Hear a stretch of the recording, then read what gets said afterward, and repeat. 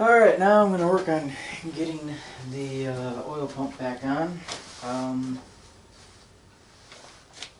Let's see, where's it? It's just a good thing to, when you're doing this, putting it back on. Even though they are, there's a little bit of stuff on there, but even though they are pretty oily, go ahead and just get some oil on them anyway, so they go down nice and well. And never put that silver I can't remember the name of it. I'll find out.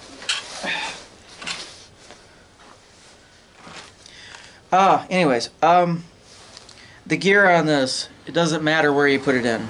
It's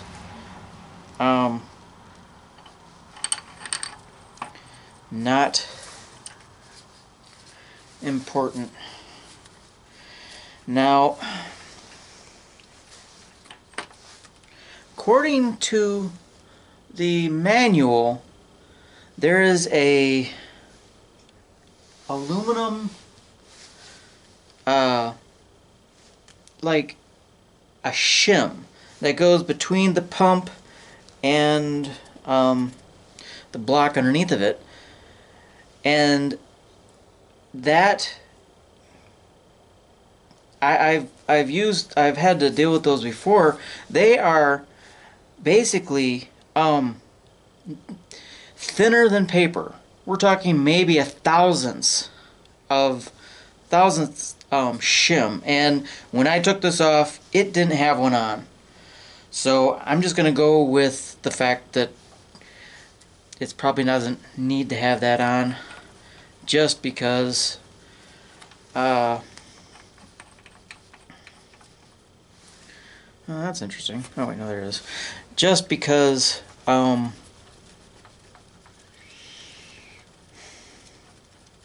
it's so thin. I really don't think I need to worry about that. Get this one down.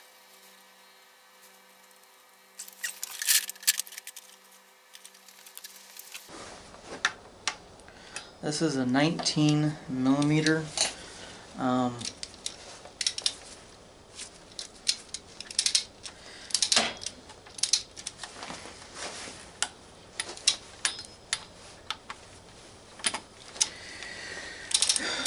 I've put a 3/4 and both 3/4 and a 19 on here. They're both just a hair loose.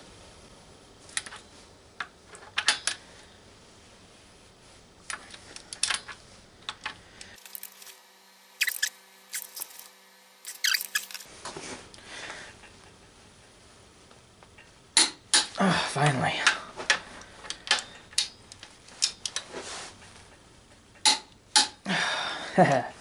Okay, cool.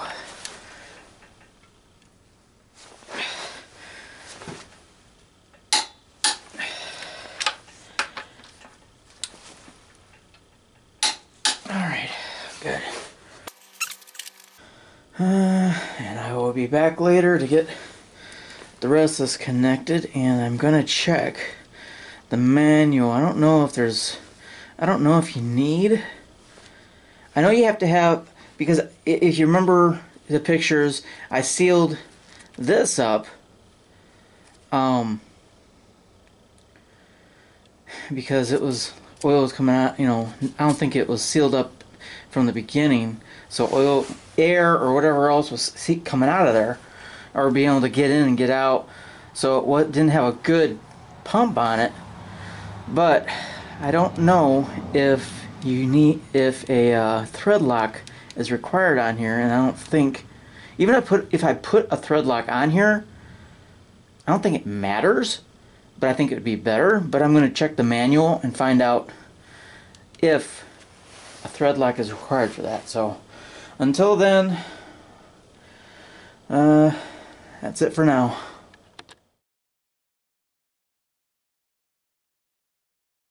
So, new day. If you see, I got a little bit of paint on there. Got it covered up and stuff. It's still sticky. Probably because the cold hasn't dried very well, but Like I said, I'm not going for a full off, you know, top to bottom restoration. However, a little bit of paint on this gonna make it look pretty good, look better. So I'm getting the oil pump back together, and what surprised me when I got this apart was just how clean and clear it was.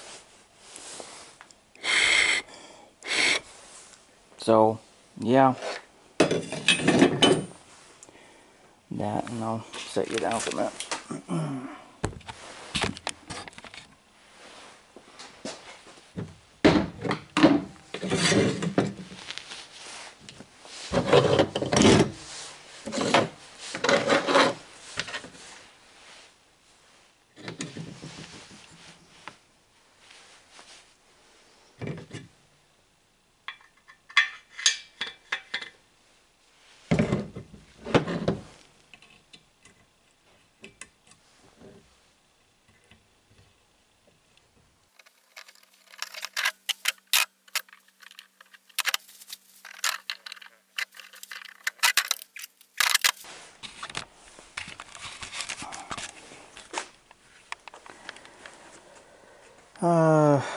Now what I wanted to show everyone is make sure that that's pointed out, because that points out to the block where it screws in at, and then this down here, the hole for the small screw that screws into it, and that's a new cotter pin. The old one just kind of fell apart. But it would have held for longer if I wouldn't have messed with it. But yeah, that's all that needs it to keep it from going anywhere. Alright, so I'm getting ready to put this back on and put the oil pump back on, and I don't even know. I'm using Blue Monster thread lock, and I don't even know if this is all brass. I'm sure this doesn't need it. It looks like a compression fitting, but just in case, you never know. I mean, get that off of there. I mean, what's it gonna hurt, honestly? It's gonna make the connection tighter. Get that up around there.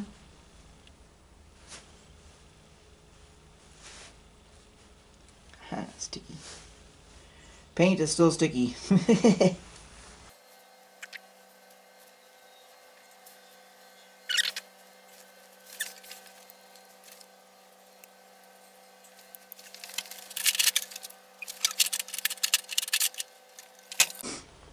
I added some light to this.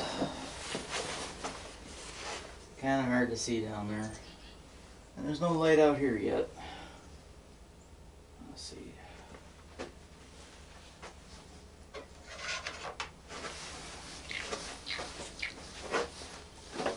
And this is not lining up yet, so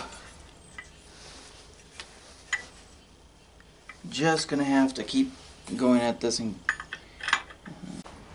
so battery kept dying on me. So I got this. I got the brass nut on here tightened down pretty well. Now I got to get the bolt on this with some thread lock on it. Like I said, not required, although it's just a good practice. By the way, there's a washer on the bottom of this, so just be careful when you're putting this in.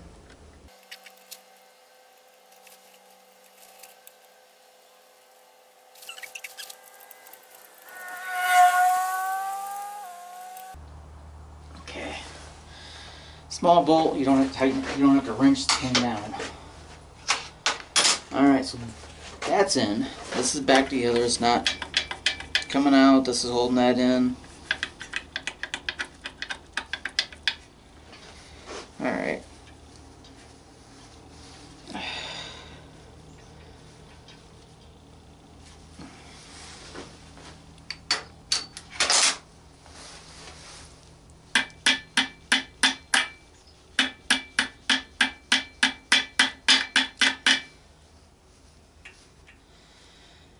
keep it from turning a whole lot.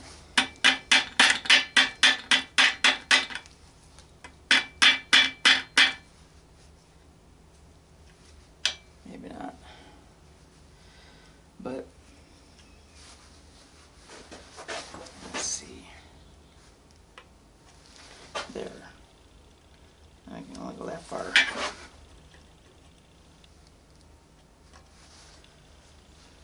Alright, good.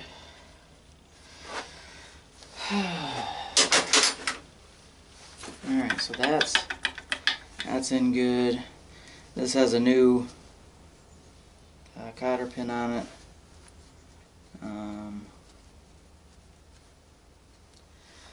It's all sealed up. Nuts on here holding that in. Now, I am going to be rewiring all this back up. Like I said, probably not required, but you know, that's the way they had it. So I'm just one of those people who like to keep, like you said, like I said before, do it the way they did before. So,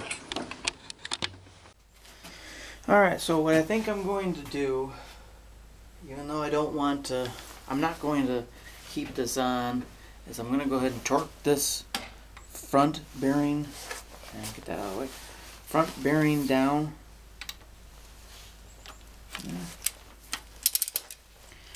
And then take the oil pump back off just to get the bottom part of the bearing torqued in. And the other thing about this too is that there's supposed to be like a fraction of an inch, fraction, just a less than paper thin aluminum gasket between the pump and the bottom part. When I took this off, it didn't have one. So, and I talked with the repair guy, and he said, you know, it's probably not, if it's so fine and so small, it's probably not going to make much of a difference anyways. And I also remembered that he is the one who told me how to put the rope gasket in. So, like I said, the man is like a fountain of knowledge. I mean, he just knows everything, and more than I do.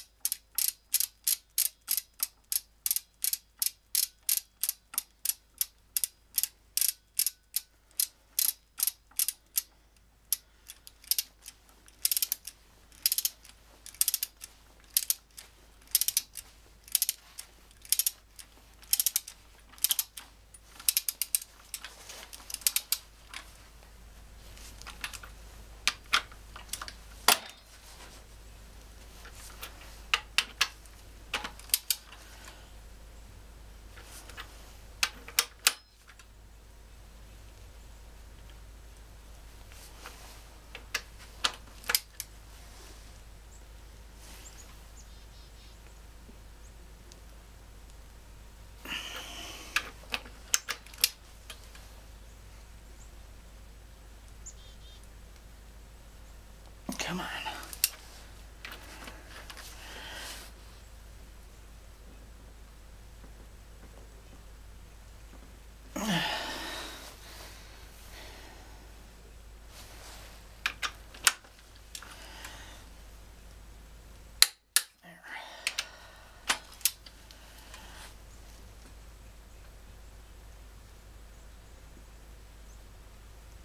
Okay.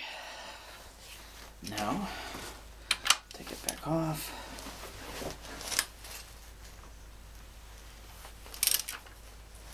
Yeah, because it's just going to make it a lot easier trying to tap that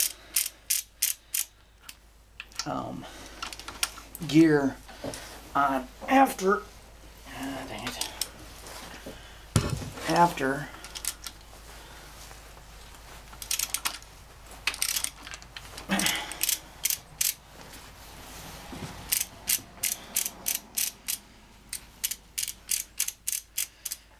I get what I need for the thrust washer and the thrust plate. Also, I was incorrect before in saying the brass fittings, those were the thrust washer. They do not, they're not part of taking up the end play. What's used for taking up the end play is very thin aluminum crankshaft shims. They have their own keyway in them as well, and they go between the thrust plate and the thrust front thrust washer, and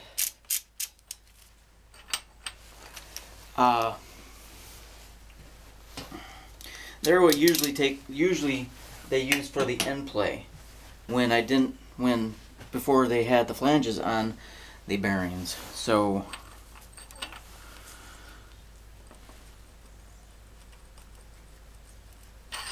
okay, so at least that's cranked down.